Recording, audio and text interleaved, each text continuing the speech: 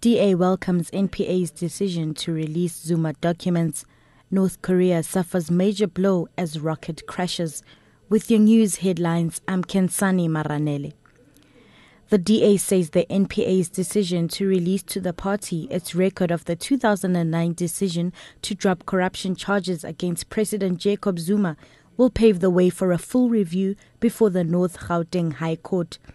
The prosecution's authority announced yesterday that it had decided not to approach the Constitutional Court over last month's Supreme Court of Appeal ruling, which ordered it to furnish the party with documents relating to the decision taken by the then acting NPA boss Mokotedi Mche.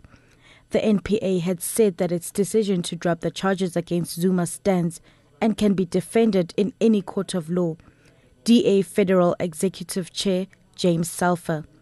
We will, with our lawyers, study the record, and depending on the nature of the documentation we receive, we will brief our legal team to proceed with a substantive review of this decision to discontinue the prosecution against President Zuma and allowing a court to determine whether this decision was taken on defensible and rational legal ground or whether it was actuated by political consideration. A police officer has been shot and wounded in a shootout with 6 suspects during a high-speed car chase in Bel Air on the Cape Flats. Police spokesperson November Philander says police were patrolling the area when they spotted a stolen bakkie. Philander says the suspects opened fire when police tried to pull the vehicle off the road. They fled on foot and were arrested with the help of the public. 3 firearms were retrieved. They've been linked to an earlier armed robbery in Pero Industria. They face charges of attempted murder and armed robbery, among others. The wounded police officer is recovering in hospital in a stable condition.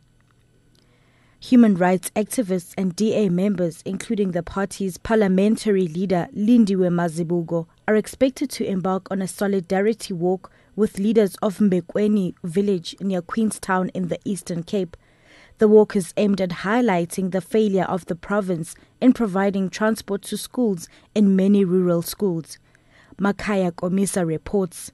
We are not happy at all because government promised to transport them, but now they just abandoned them with the problem of learners to register for schooling at the beginning of the year, and all of a sudden they are left stranded. Government said it's going to pay, but now we have to dig deep from our empty pockets.